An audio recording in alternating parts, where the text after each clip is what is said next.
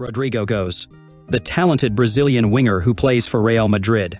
His situation is pretty confusing right now with Mbappe and Endrick recently arriving at the club. Because of Rodrygo's brilliant form recently, you would think that he would want to stay at Real Madrid to help his chances of becoming even better and cementing his spot as a starter. But this is where it gets pretty confusing with him. In this first picture, it is seen that Bellingham, his Real Madrid teammate, has cropped him out of the photo that includes Vinicius Jr., Mbappe, and Bellingham.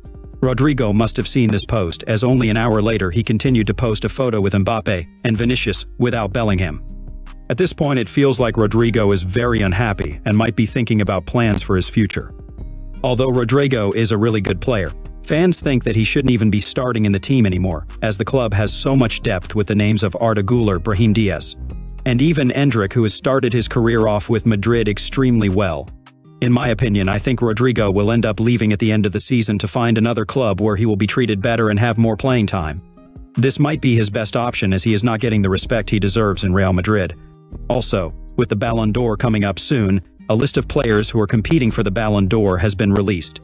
The list has many great players who could definitely be contenders to lift the trophy, but there are some names appearing in the list that might be questionable. With players like Rodrygo missing out on the list, it is not surprising that he is upset.